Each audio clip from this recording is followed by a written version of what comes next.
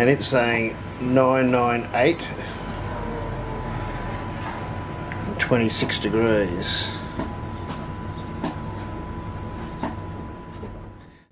So that was the final gravity reading that I took with my new Anton Par Easy Dens density meter. And then of course make sure everything's sanitised. I'll speed this up a little bit. If I didn't mention it in the last one, I really like those little 7.6 litre Big W stainless pots. They're just a good size. They can hold, several litres of sanitizer, and you can just put your fermenter in there upside down and let it drain.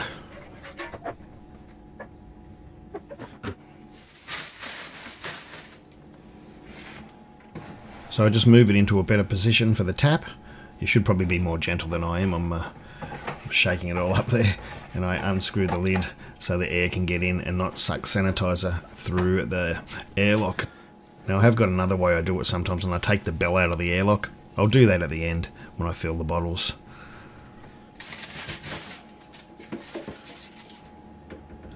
So you simply transfer it over to the other fermenter or racket, and you probably shouldn't be splashing it as much as I am down there. And try and make sure not to carry over any trube or any yeast or any wood chunks or anything that's left there, and leave it behind. I could have got more out of there by jacking up the back of the fermenter, but I thought that would be enough. I didn't want to carry over any wood. Always good to take a sample along the way, give you an idea of how it's going. Looks nice. Boozy, of course. And it will taste very different from, when it's finished, they say.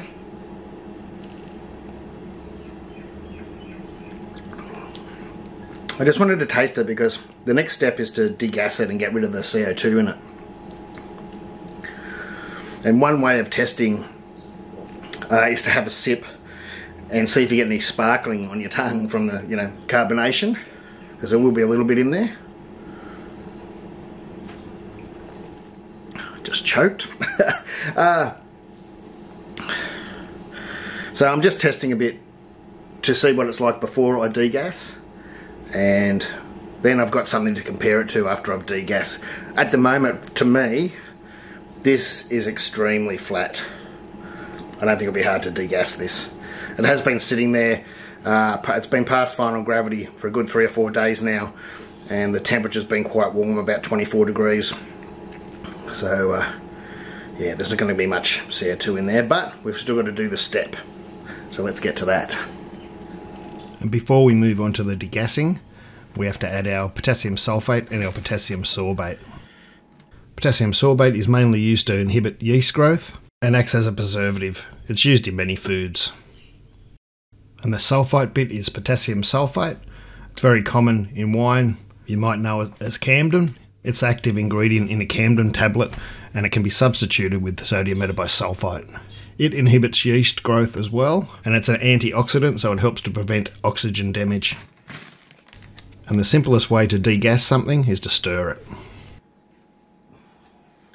You can use a spoon. I'm going to use one of these stirrers I can put on a drill. I'm also going to use a guard. When I was a fitter machinist, whenever we use drills on sensitive equipment, we used to have a little guard that we'd put over the drill, over the bit. So when we were drilling, bits of the inside of the drill that we're wearing out didn't fall into our sensitive equipment we were working on. It was very important. So I like to do that for my wine and things I'm going to drink too, so I'm not drinking bits of drill and dirt and sawdust and things that I've used the drill on before. So I've just got a sheet there, sanitised, and that'll stop anything that falls out of the drill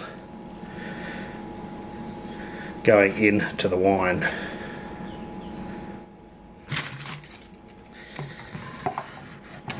You don't want to be bashing on the bottom, so once you hit the bottom, just lift up a bit.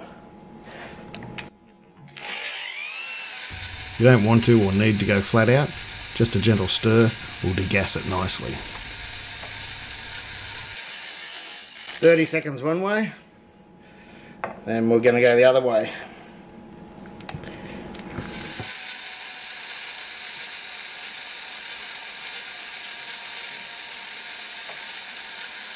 Go back and forwards. If you do that 30 seconds, probably do that about 8 times.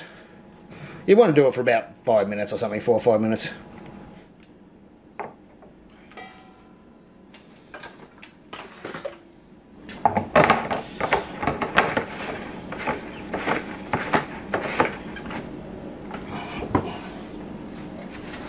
We're back in the fridge and we'll fix the rest up tomorrow. I've just left the probe ambient because it's, the ferment's over. It's just to keep it at a stable temperature. It is on still, but it doesn't have to be taped to the fermenter. And the next day we have to add our chitosan. Chitosan is a polysaccharide and it's used as a fining agent. That helps to prevent spoilage, and that's the same with beer. Unless you're bottle conditioning, you want to get rid of all the yeast in it and any other junk, because that can cause spoilage. And we simply add it to the fermenter and give it a gentle stir. There's no need to take the fermenter out this time. Now we leave it another week or two to clear, and during that time you can give the fermenter a little bit of a spin to help anything that's dropped out slide down to the bottom. It might be sticking on the side a little bit, just to help it clear. But do that a good few days before you bottle.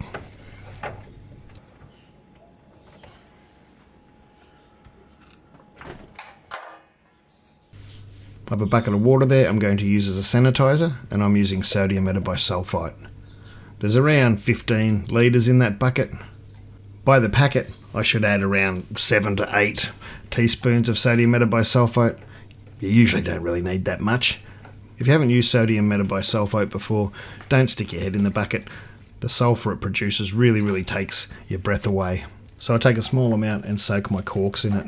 This will lubricate the cork, sanitize the cork, and help again with oxygen damage.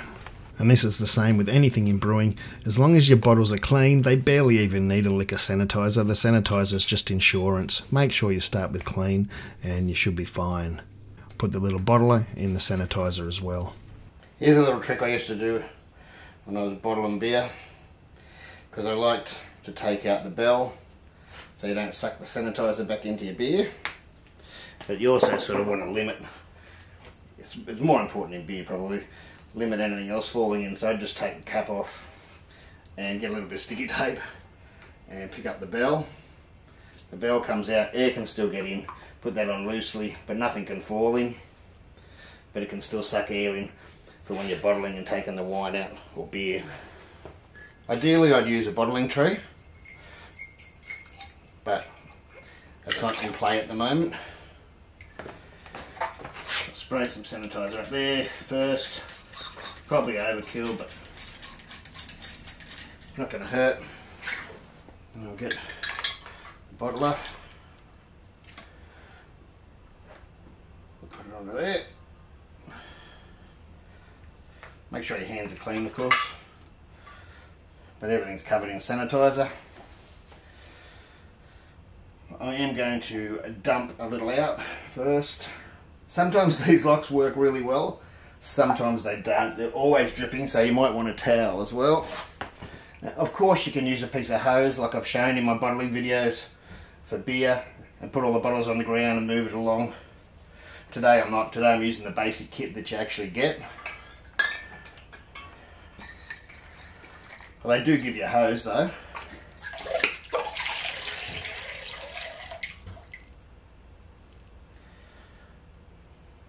If you said, I'm using sodium metabisulfite. If you're sensitive to that, use Starcene. You can also have a box and put them all, pull them out of there once they're sanitized upside down somewhere. That'll be right. But first, I'll turn this on after I put the towel under there.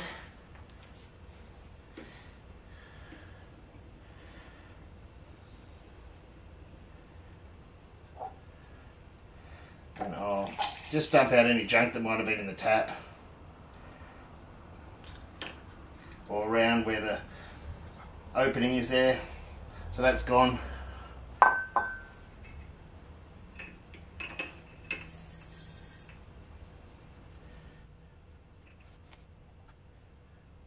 Normally you do it in batches. Sometimes you can do it all at once. Well, I do it in normally like 6 bottles like I used to with my beer. Right up to the top. get one of these corks. Hopefully these have been soaking long enough. You want them in about 10 minutes. Load it in like that. Put it around the bottle.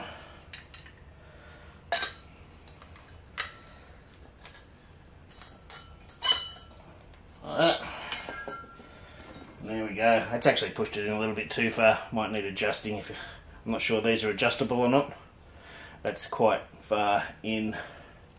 But that was the first bottle. So I wonder if I can. That doesn't seem to be adjustable. I might just try and pull up a little. Do another one.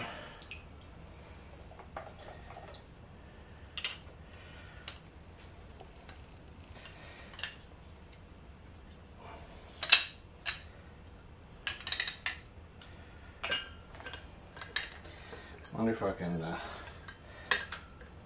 kind of. That doesn't seem to be centered right at the moment. Well, that's all the way in again. Got to get used to where to stop. Oh, that one's not too bad. That's not too bad. There's a little bit of a dent. That one was better though. As with anything, there's a bit of a knack to it. And it's easier to do this stuff up on a bench than it is on the ground, obviously. I've just had to put it somewhere where it's easy for me to film. Alright, so you go through and you do all your bottles. See you at the end.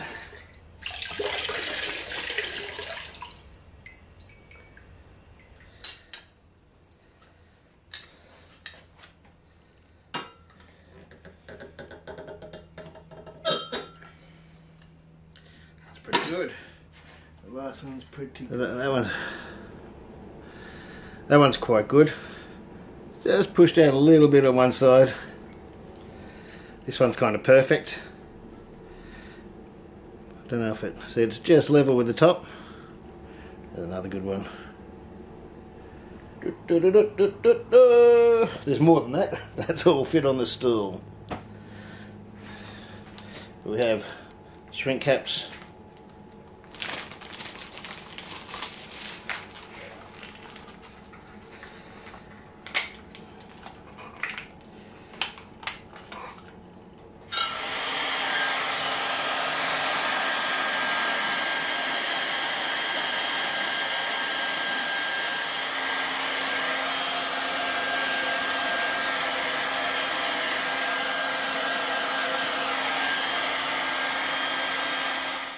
G'day, we are here for the tasting. Oh no, I need a bottle opener. Hang on.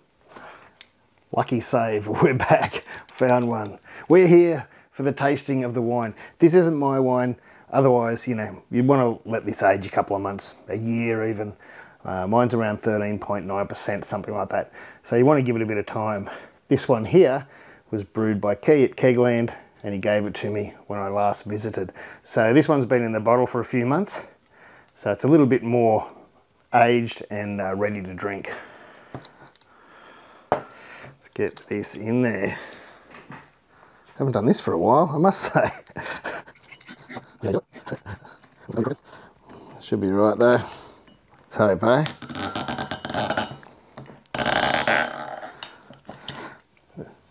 There we go. By the way, this is a Cab Sav California. The one I brewed was a Cab Sav Australia. So there is some difference. It smells okay. I am no wine. Oh, hang on, expert. It's got a beautiful bouquet.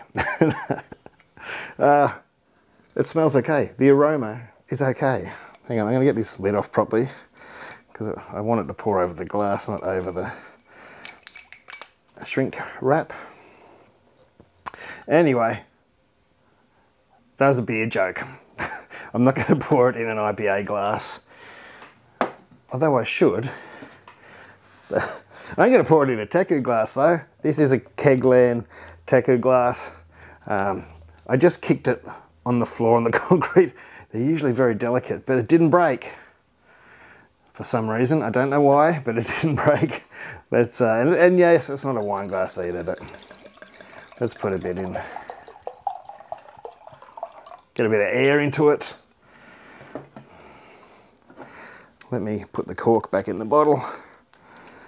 It doesn't look like it's been stored on the side. Do you have to do that still these days? It is, the bottom of the cork is damp though. And it is coloured, so maybe it was for a little while.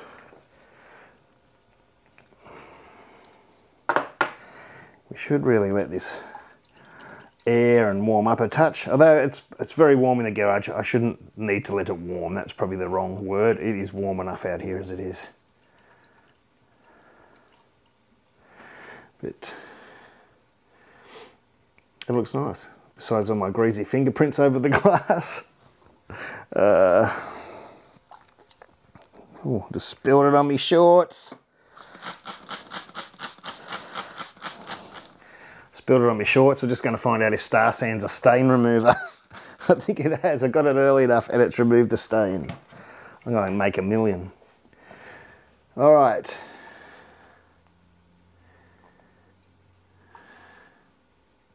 It's got some veins. Nearly spilled it again. I'm not real good at this wine thing. But I do love a red wine, and I used to drink a fair amount of it. Way too much when I was a kid, because my father was right into wine, and I used to raid the wine cabinet. I used to swap, sometimes I used to swap it with the bloke from school. His dad had a liquor cabinet, like a spirits cabinet, and we'd swap drink bottles on the way to school. I was sick of the red wine for breakfast, and I'd get his spirits. Yeah, but it has. It's got some nice veins, legs.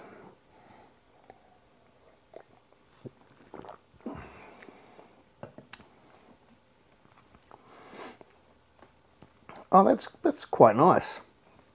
As I said, I have drank, and besides drinking when I was a kid, I did used to have a bottle when I used to go out with the missus of red now and then. I've sort of laid off that a little bit because she doesn't drink red, and I drink a whole bottle of red and then have a few beers. So, yeah, as I'm getting older, I'm not drinking that much anymore. But this is quite nice. It's sweeter than I expected. But the taste of the wood is there, the oak. I'm not sure which they put in the Californian version, but I'm imagining there is, because I can taste it.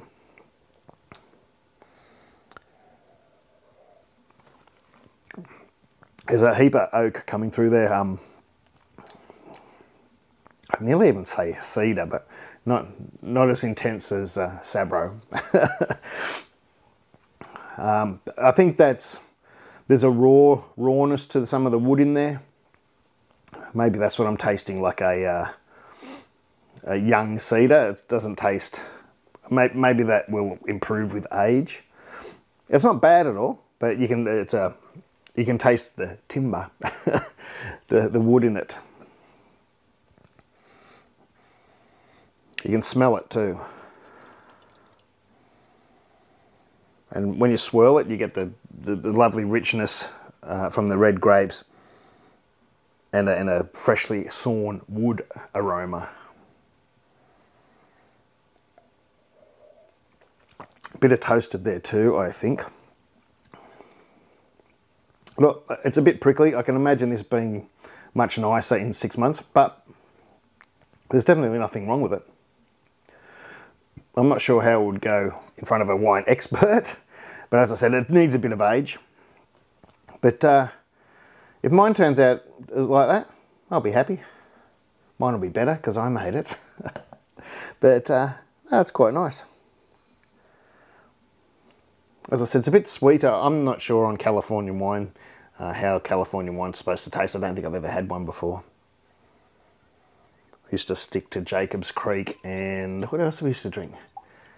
Mount Binger, Cuba, Coolabah. No, in bottles it was mostly Jacob's Creek. Was it the Long Dry Red, something like that? They used to have. I don't know if they still have it. They've changed the name a lot of the wines, haven't they? There's no flagons of claret anymore. Well, I don't see them anymore. Better go easy, because if this is 13% like mine is, then it's going to knock me around. So I'll sit on that. I'll go and watch some telly and sit on that. If mine's as good as that, I'll be happy. All right, cheers. Thanks for watching. Like, subscribe, share. Give one a go if you're into it. They're fairly easy kits. They're a little bit time consuming, but you know, they're pretty easy to make. Give them some time and some love. Store them somewhere nice. And if you've got a cellar or a wine cabinet, I don't have either of those, but they're neatly packed away in a box. Actually, it's just here. Just on the side at the moment. I'm not sure. Yeah, I'm making sure the corks are wet. I did soak them in sodium metabisulfate solution, as you saw when I bottled them, but I'm just making sure those corks get nice and wet. And I'll see you in the next one. Thanks to my patrons. Without them, cheers. These videos couldn't happen. Actually, one of my patrons got one of these, one of my bottles. He dropped in the other day and I said, here, have one. So if you're around and you want one, come and grab one. I'm not sure how many I got, over a dozen. So if you're in the area, come and get one. Put it away for a while. Cheers, thanks, and thanks to Kegland for supplying the kits. I have got more to do. I'll be doing them very shortly. Cheers. Is that what you say with wine? Cheers? Yeah, I guess you do. Cheers.